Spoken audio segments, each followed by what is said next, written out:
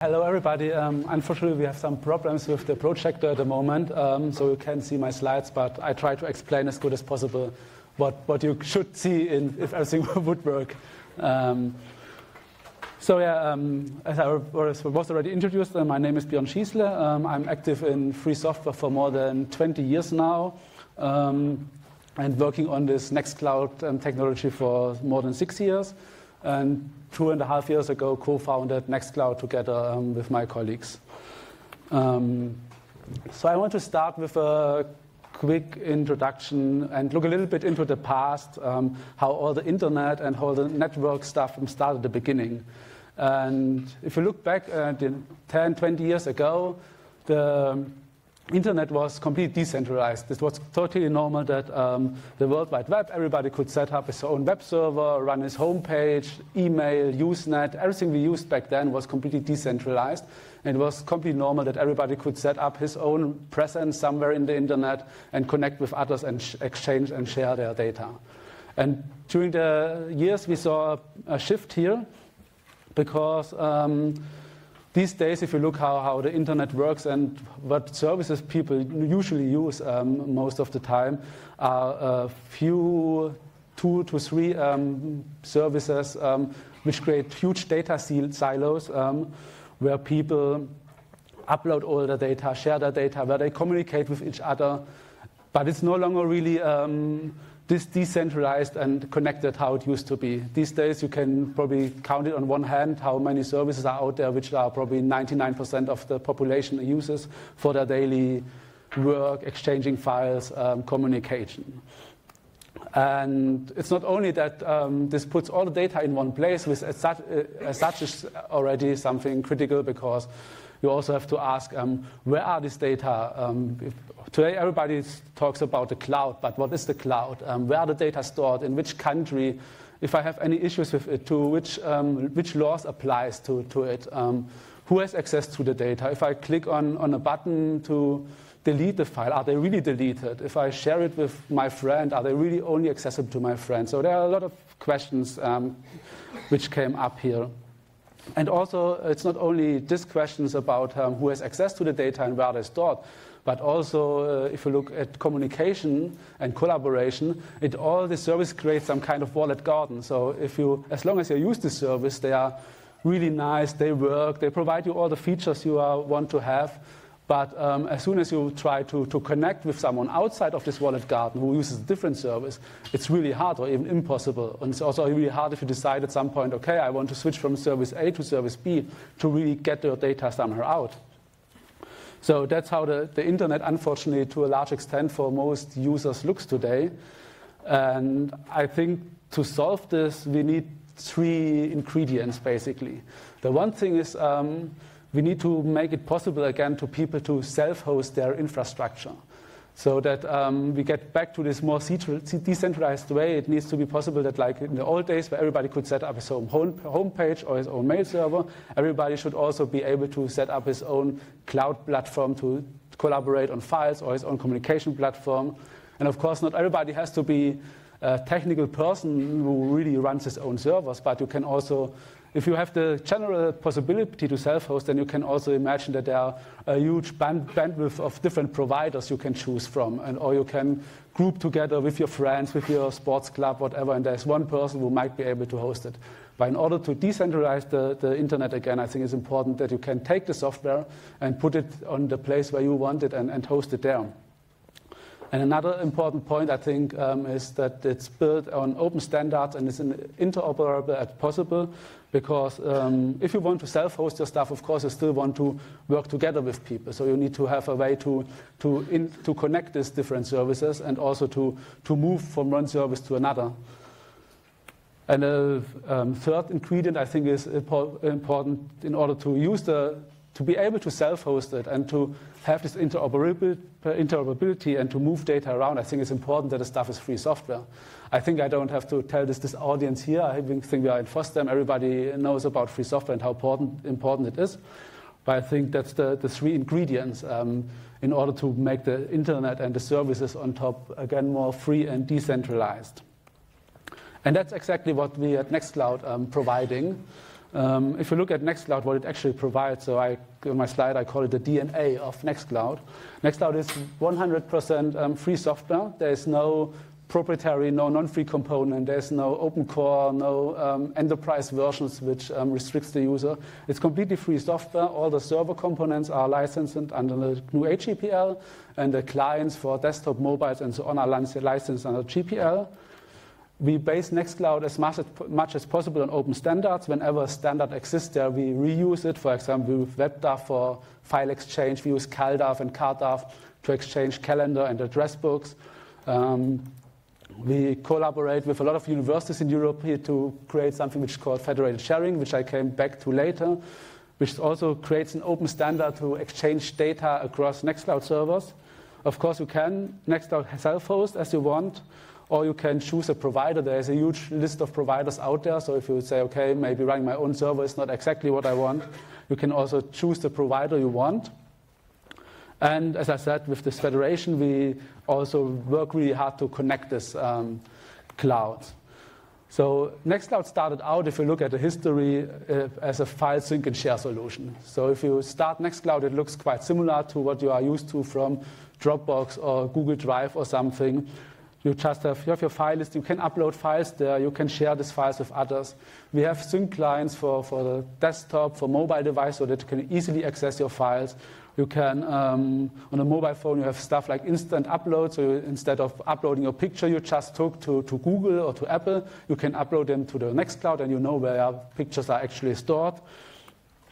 And that's how Nextcloud was set up.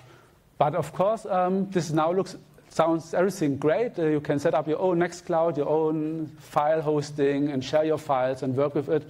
But of course, this also comes with a big drawback.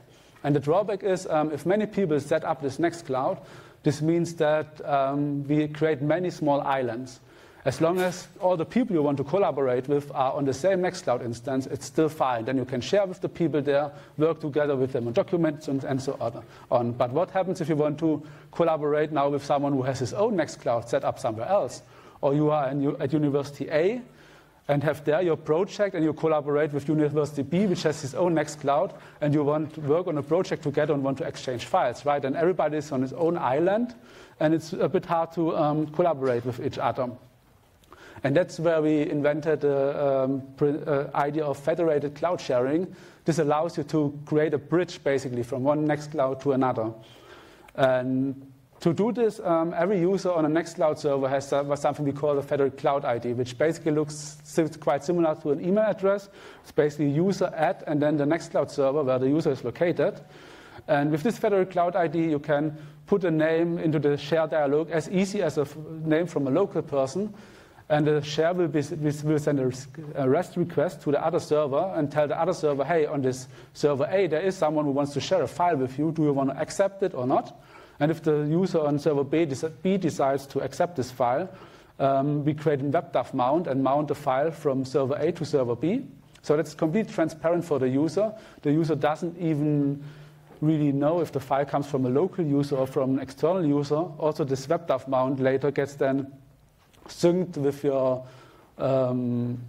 your desktop client. Your mobile client will extract the file, so like it would be local file, so it's completely transparent for the user, and it allows you to create these bridges from one Nextcloud to another. So I think that's a really important concept in order to keep the freedom to self-host, to run your own service, to know where your data are, but still have the possibility to collaborate with the other peoples around you.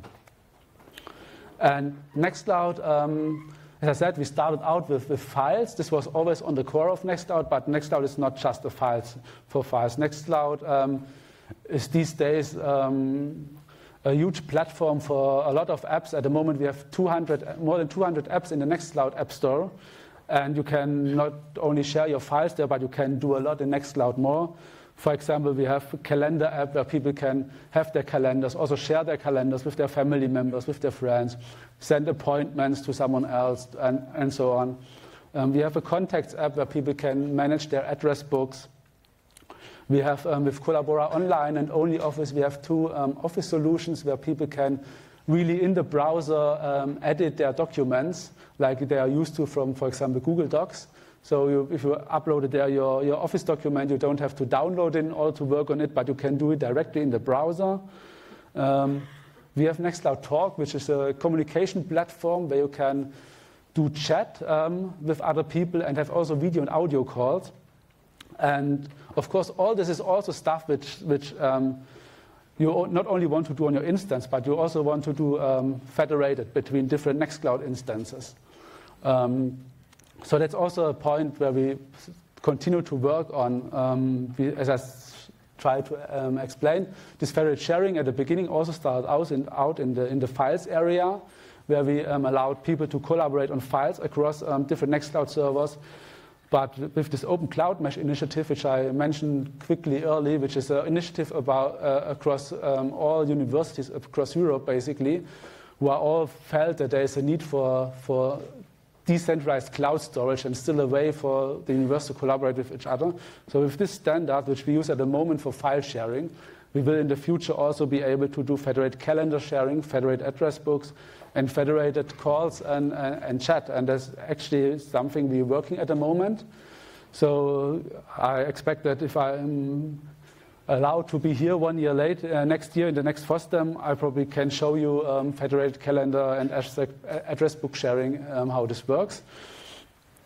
And so that's all about giving people the tools in the hand to stay in control over their data and communicate with each other and still be able to collaborate without losing access without losing control over their data.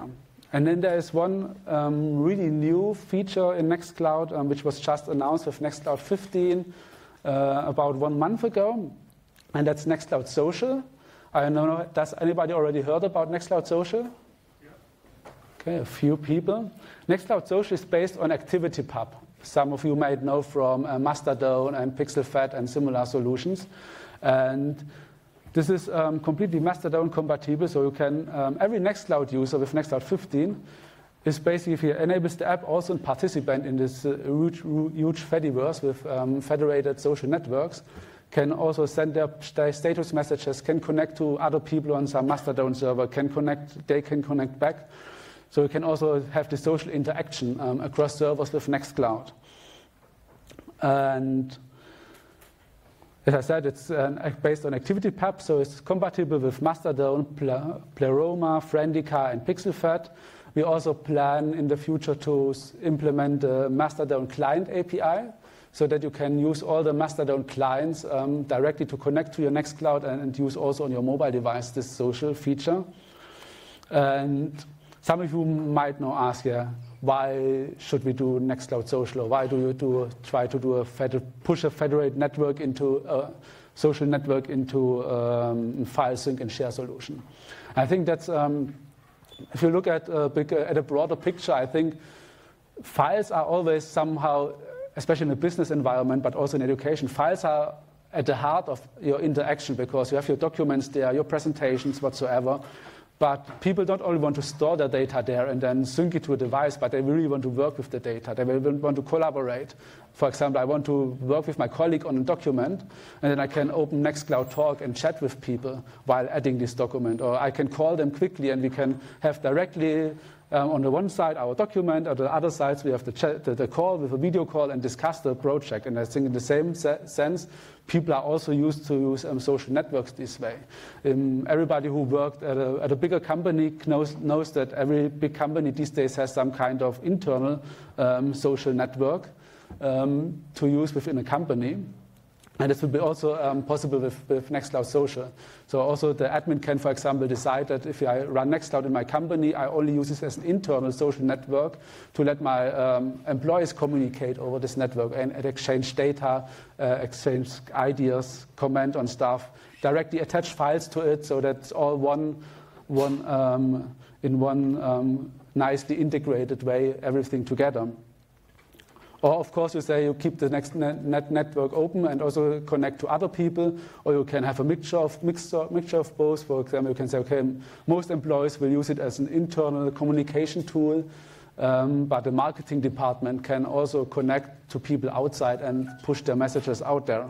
So I think for rich collaboration platform in 2019 and in the future, it's important to do more than more files. And if you look at a typical company setup, this includes these days also real-time communication, social networking. So I think this fits all nicely together. And it's really sad that you can't see my slides because I had nice screenshots that you could have seen how this is really nicely integrated and work together. Of course, it's a bit, not so easy if I just can talk about it. But if you want to see more of this, feel free to come over to our booth after the talk in the K building. There we have demo PCs where you can also try it out, have a look at it. And yeah, that's already almost the end of my talk. As a summary, Nextcloud is 100% free software and open source. There is no hidden components. It's on its heart a file sync and share solution, but it becomes more and more a platform for a rich app ecosystem, and really the federation is a really core part of it, because we believe in order to allow people to get back in control of the data, we still need to give them ways to connect with other people. And yeah, so if you want to join us, of course, Nextcloud is a huge community effort. At nextcloud.com/contribute, you can find many ways to get engaged, to join the community, to help us. Or you, as I said before, just come after the talk down to our booth and chat with us.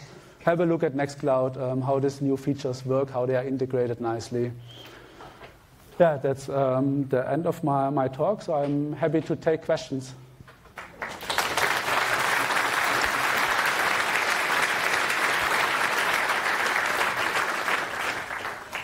Thank you. I do have one question. Do you hire? Yeah, we are also... I'm sorry, I'm such a huge fan. So.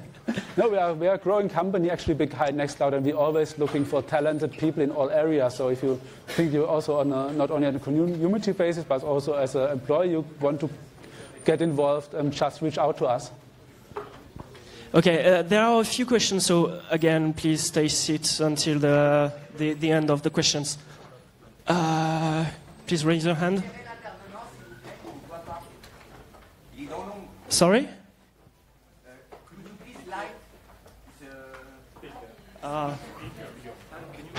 So someone asks for... No problem. You are enlightened now. Hi, thank you for your talk. You started off the talk talking about data ownership and a user choosing the own instance of Nextcloud to use, which I think was very important elements. Recently, I found out actually, or maybe I missed something, that it's quite difficult to move a user from one Nextcloud to the other instance. Did I miss anything, or are there plans to improve that process?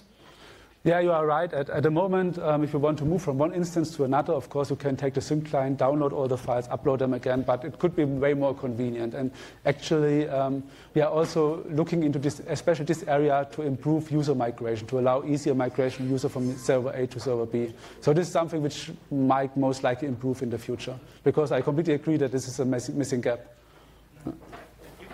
Thank you. You mentioned your app store earlier. Do you do anything to manage the possibility of malicious apps being contributed or limit their impact?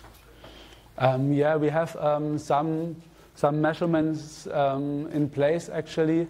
So if someone uploads an app for the first time, he gets a certificate which is used to sign the app. So this way we make sure that no one else can upload an update of the app, but only the person who did the initial release. So we cover this point that nobody can hijack somehow the account and upload a malicious version of the app. We also have checks when an app gets uploaded that it only uses public APIs and no internal APIs. So there are some checks in place. And then are also apps which are additionally reviewed by us are labeled as official. So you know they are more reviewed and more mattered. So so we try to do some stuff here to at least lower the risk. Yes. Yeah, great work. And I was using OwnCloud before Nextcloud, and I'm using Nextcloud now. Super awesome. And you mentioned that like the federated file sharing is done via WebDAV right now, and you mentioned that calendars are coming. Is that going to reuse the existing like CalDAV protocols, etc.? And the chat things, are they reusing, or are they inventing new protocols? That's a good question. Actually, the chat component was something we planned for quite some time, and also there was a lot of discussion before we actually implemented it, because, as I said, we always try to reuse existing standards out there. And before we started developing, we looked into XMPP, for example. We looked also into Matrix. We also was in contact with the Matrix developers, for example. But for us, besides using the standards, it is also super important to keep it easy. We want that someone can download this Nextcloud tarball, extract it to a web root, and it runs. And that's the challenging thing. If you do it with XMPP, you need to have an XMPP server somewhere set up with tweaking your DNS settings and stuff like this. Also, the Matrix guy told us implementing a client is super easy, but don't try to implement a server. So at the end, we decided, okay, we do our own implementation because we just want to get this moving forward. But now we also explore ideas if we can create some bridges to the existing networks and maybe interconnect them. So that's the current state. Okay, time's up. So thank you for your talk. Thank you.